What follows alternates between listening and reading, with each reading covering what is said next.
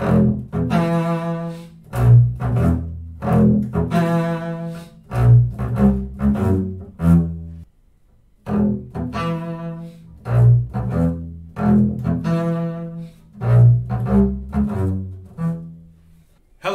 my name is Xavier Foley, and I am going to show you how to tell if your Pops Rosin is bad pops. In the beginning of this video, I played an excerpt of a Brahms symphony to show you the comparison between a bow with bad Pops Rosin and a bow with good Pops Rosin. So the bow with bad Pops Rosin looks something like this. As you can see here, there's a lot of black specks on it. If you're someone who experiences this issue with your bow, where it looks like it's getting dirty and you see little black spots in the middle, then you may have a problem with your Pops Rosin.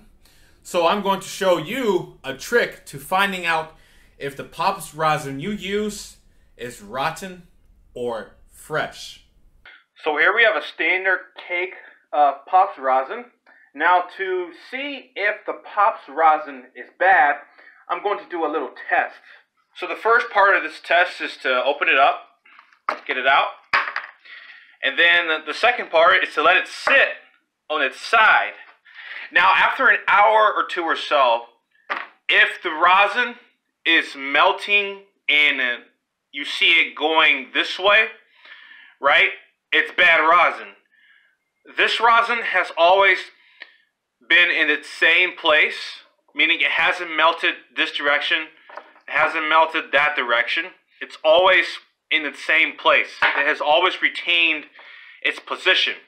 If you have your rosin in the base case, right, chances are it's going to be on its side. If it's bad rosin and you open it up and it's melted everywhere and on the top of this thing, it's bad rosin. But as you can see, this has always retained the same position throughout its whole lifespan so far. So this is how you can tell if your Pops Rosin is fresh or not. This is an example of fresh rosin.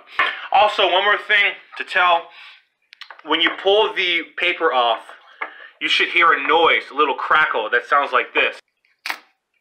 Hear that crack? We'll do another one. Let's see. Hear that crackle?